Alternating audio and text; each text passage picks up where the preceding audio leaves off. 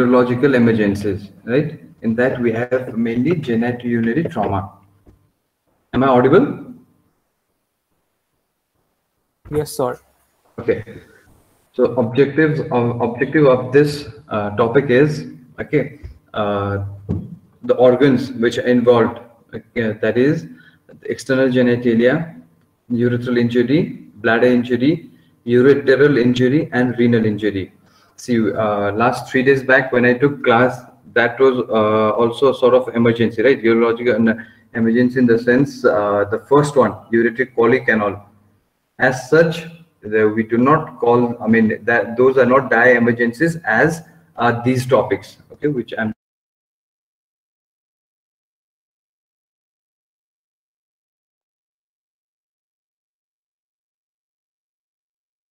Okay, very rarely it is life-threatening. The GU trauma is less likely to take someone's life.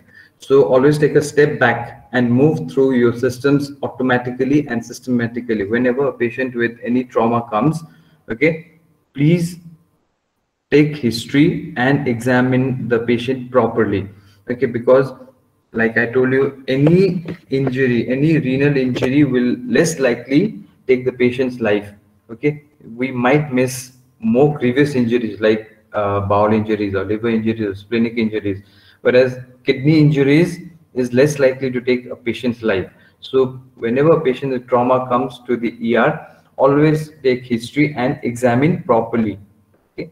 Assessing for concomitant pelvic fracture is one of the most important points when a patient with GU trauma, that is genitourinary trauma, presents to the ER. Anything can happen. You might laugh at this, but a human bite to the scrotum. Okay, there's a case reported in the literature. The human bite to the scrotum may be because of a fight between a tussle between a husband and wife.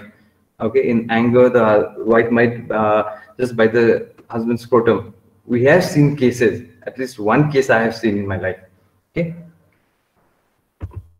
So human bites to the scrotum are rare and can be associated with high morbidity rate if poorly managed. Okay, so there was a report, a case report in the literature of a human bite to the scrotum that was successfully treated with a 5-day course of antibiotics, surgical debridement, and healing by secondary intention. So coming to the first injury, external genitalia. Trauma to the female genitalia, external genitalia is very rare. Okay, in males, the injury is very obvious. Look for swelling, ecchymosis, and deformity. Testicular torsion can also occur with trauma. Testicular rupture occurs in 50% of patients with a direct blow to a testicle and have a very low threshold to ultrasound. So testicular rupture is usually not picked up by ultrasound.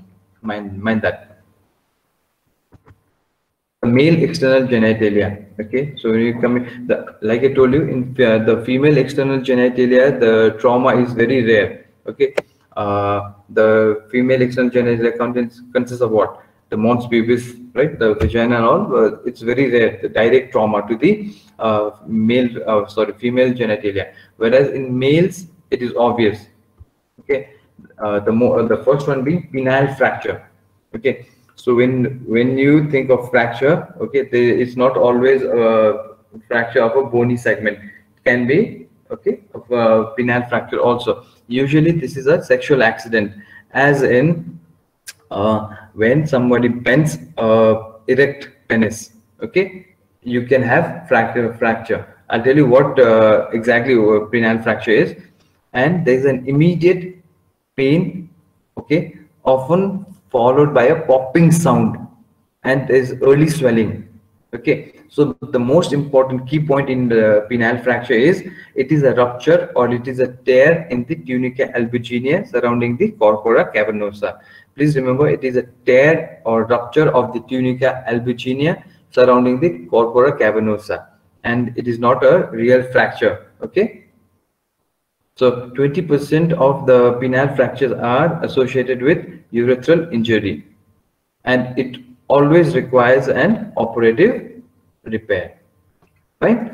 You will see cases previously. Okay, in the olden days, people maybe because of the shy behavior, or because, see, penile fracture is always because of a sexual accident. See, I told you, bending bend erect penis, okay, or abnormal sexual position. So they were shy to tell that to the doctor, so they used to hit their, even if they had a fracture, they used to hit it.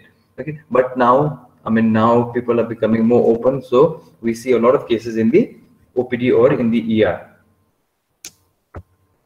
So a penile fracture is classically described using what vegetable?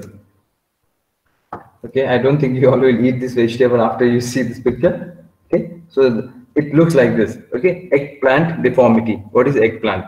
It's a one tab, so it is, the deformity looks like this. Why? Because there is early swelling. There is rupture or tear in the tunica albuginea. As a result, there is bleeding, early bleeding, and leads to swelling, as seen in this picture. Coming to urethral injury, so that was injury to the external genitalia. Okay, now coming to the urethral injuries, again, like I told you, rare in females, because the female urethra is short, only 4 centimeters, and it is well within the body, right? It is inside the body. So urethral injuries are usually rare in females, but in males, okay, most of the urethra is outside, as in the penis, penile part, right? So the in the male urethral injuries are divided into anterior injuries and posterior urethral injuries, which is divided by the urogenital diaphragm. In males, 25% of all the pelvic fractures have urethral injuries. Mind you, 25% of all pelvic fractures have urethral injuries versus only 5% in females. More commonly, the posterior division. So, like I told you, in females, those 5% which are associated with fractures. Usually, if there are no fractures, there is no urethral injury. Okay, so gross hematuria and pelvic fracture, okay, prompts you for a diagnosis of posterior urethral injury until proven otherwise. Mind you, gross hematuria and pelvic fracture. So whenever there is pelvic fracture, you should not take it lightly. Okay, look for telltale signs of urethral injury. The big 4 clues to urethral injury are blood at the meatus, gross hematuria, inability to void, and ecchymosis or swelling of the penis. So these are the telltale signs of urethral injury: blood at the meatus, ecchymosis, inability to void, and gross hematuria. So what 4 things are necessary before you can attempt to pass a Foley's catheter? Many a times urethral injury patient will come to you in the ER. So in a patient with urethral injury, will you go and straight away put the catheter, Foley's catheter? Okay, so what are the signs you have to see? Textbook, see, the textbook say 4 things which allow you to pass a Foley's safely in case of urethral injury. If once you have ruled out there is no pelvic or suprapubic tenderness, okay, or fracture, then you can safely put in a Foley's. Okay, if there is no penile, scrotal, or perineal hematoma, no blood at the urethral meatus, no abnormal findings on DRE. So when there are these findings which you have ruled out, okay, as soon as the patient comes to the ER, no signs of suprapubic tenderness or fracture, no penile or scrotal hematoma, no blood at the urethral meatus, then you can put in a Foley safely. But okay, high riding prostate or boggy prostate is concerning for a posterior urethral injury. Okay, blood causes the posterior. What happens when there is a urethral injury? There is bleeding, and the blood, the collected blood pushes the prostate up. That is known as high riding prostate or a boggy prostate. When you do a DRE, digital rectal examination, you will not be able to feel the prostate because of the hematoma or the collection pushing the prostate upwards. So the great Foley's debate. Okay, whenever you are, whenever you see those signs, whenever you have ruled out those signs, you can put in a Foley safely. Okay. Imaging. Okay, what are the imaging you will perform for a urethral injury? If any concern for a urethral injury, do a retrograde urethrogram. What do you mean by retrograde urethrogram? Okay, so you put in a small, say a suction tube, okay, at the tip of the urethra. urethral meatus and push in a dye. Okay, that is known as retrograde. You are going backwards. That's why it's known as retrograde. Okay, so whenever you do a retrograde urethrogram, either the interpretations can be either normal. Okay, so the dye you will see along the whole length of the urethra, normal, partial urethral injury, that is some dye in the bladder and some extravasation, and then complete urethral injury, you will not see any dye in the bladder when there is complete urethral rupture. So this is an example of normal. Okay, the normal thing.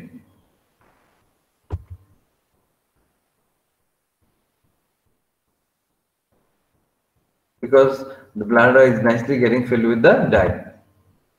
Urethral injury, if no concerns for injury. So once you have done a retrograde urethrogram, if it is possible, so mind you, again a patient with urethral injury comes to you in the ER, you may not or you did not do a retrograde urethrogram immediately. Okay, so only if those patients who have already come with a retrograde urethrogram to you. Sometimes patients do come with a retrograde urethrogram. So if no concerns for injury on retrograde urethrogram, then you can put in a Foley's. Okay, if a partial urethral tear, okay, is seen on retrograde urethrogram, that is RGU, textbooks say one careful attempt to pass a 12 or 14 French Foley. That means a small Foley, okay, small size Foley can be undertaken, but most urologists disagree with this. Okay, if there is a complete tear, you should not even attempt with the smallest Foley's. Okay, possible. So if there is a complete tear of the urethra, if that is shown by a retrograde urethrogram, then go for a suprapubic catheterization, a urological consultation for operative repair to a higher center. So that was urethral injury. So you know how to manage a urethral injury, right?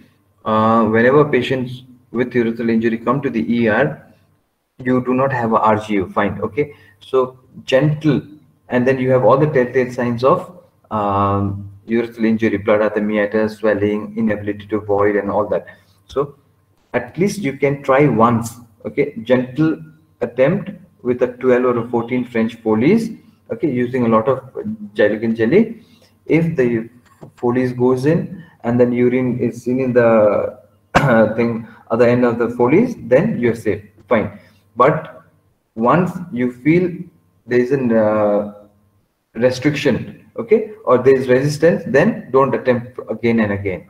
Okay, you'll be injuring the urethra more.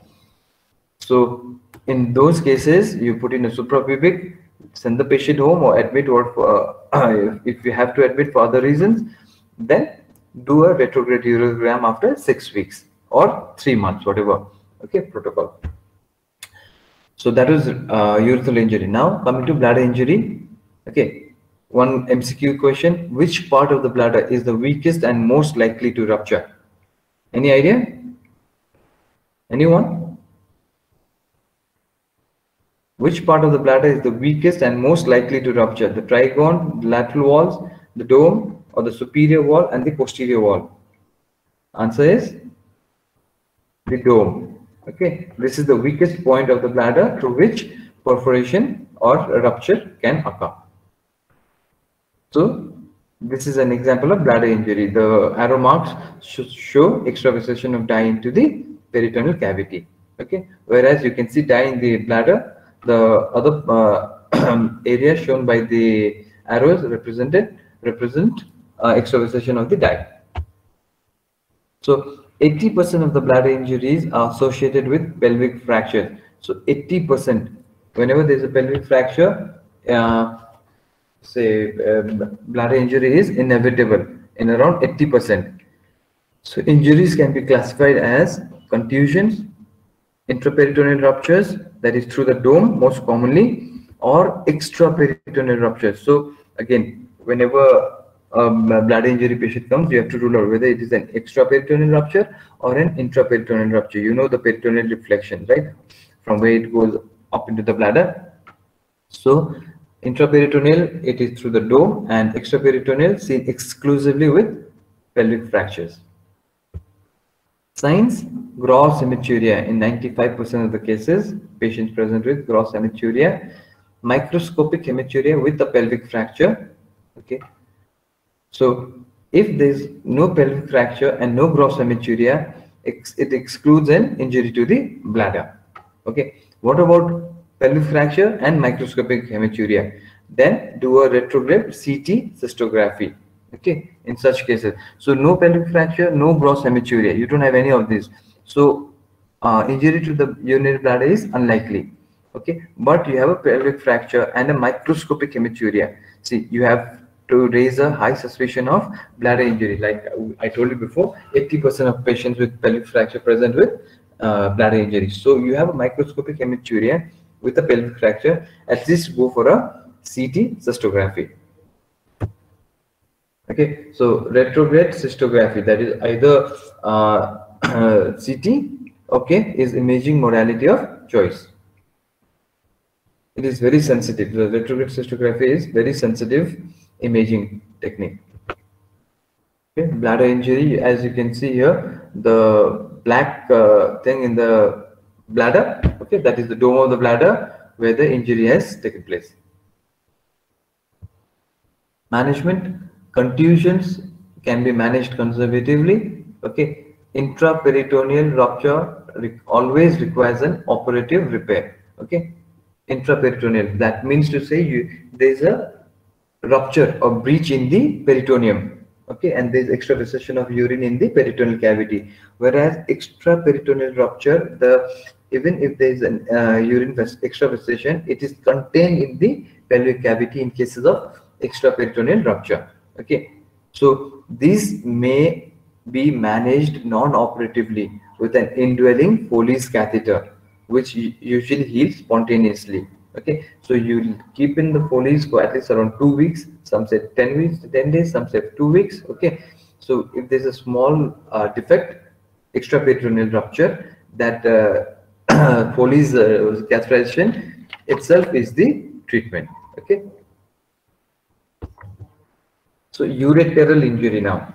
So that was a bladder injury. Now coming to the ureteral injury, these are extremely rare. Okay, gunshot wound is the most common, okay, modality for ureteral injury. No reliable physical findings. When you see a patient with ureteric injury, you will not have any physical findings. It is usually a retrograde diagnosis. So in such cases, history is very important. Okay. Urine analysis is normal in around 25% of the time. Do not rely on the urine analysis report. Being suspicious for it is the only way you will catch it. So like I said, gunshot injury is one of the most common injury, okay, for most common cause for ureteric injury. So take careful history and proper examination. Imaging, okay, delayed CT with IV contrast. Management requires an operative setup. So surgery is the treatment, always the treatment for ureteric injuries. Okay, what type of surgeries? I don't think it is necessary at your level. So coming to renal injury, this is the most important out of all these injuries which we have dealt with. I think renal injury is most important for you. Okay, as in it can be asked in the exams also. Okay, 90% of the renal injuries are blunt trauma to the abdomen. Only 10% are penetrating injuries. Again, relax. Like I told you, something else will kill the patient before the renal injury does. Okay, so less than 0.1% of the trauma deaths are because of renal injuries. Got it? So 90% of blunt trauma, 10% are penetrating, but okay, the renal injury patients, only isolated renal injury patients usually do not die because of the injury per se. Okay, they will almost always have a concomitant other injuries like bowel injuries or liver injuries or splenic injuries. Classification of renal injuries. This is CT classification: grade 1, grade 2, grade 3, grade 4, grade 5. Grade 1 is only a subcapsular hematoma. Okay, whereas grade 5 is completely shattered kidney. See the picture. Okay, itself will understand. Grade 1 is just subcapsular hematoma, whereas grade 5 is shattered kidneys. This is the CT classification. So hematuria and renal injury. Now, what is the correlation between hematuria and renal injury? There is poor correlation with the degree of injury. Okay, hematuria does not always correlate with renal injury. In a patient with renal injury, the patient may not have hematuria at all. Okay, microscopic hematuria on its own is not a concern. Okay, so you may repeat urine analysis in 3 weeks. Okay, you should image if the following: microscopic hematuria with shock. Okay, gross hematuria, yes, you have to do something. Rapid deceleration without hematuria or shock, rare but important. Okay, penetrating trauma in the region, yes, you have to image the patient.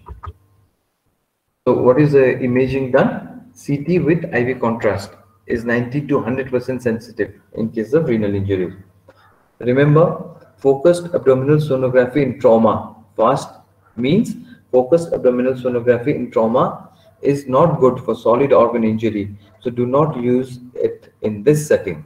Okay. So when a patient with suspected abdominal trauma, okay, blunt abdominal trauma comes to you, okay. So FAST may be done to blood collection and all, but in case of renal injury, FAST is not important. Formal ultrasound not as sensitive as CT. Management, okay, of renal injury. So if no rapid deceleration mechanism, how rapid? Okay, so rapid, you have to define rapid. How rapid? How? When will you call rapid as rapid? Okay, so and no gross hematuria, then you can discharge the patient with follow-up scan and urine analysis. Okay, so grade 1 and 2 injuries can be managed non-operatively. Bed rest until gross hematuria clears. So see, this is grade 1 to 5. I didn't tell you about the 2, 3, 4 and 5. Okay,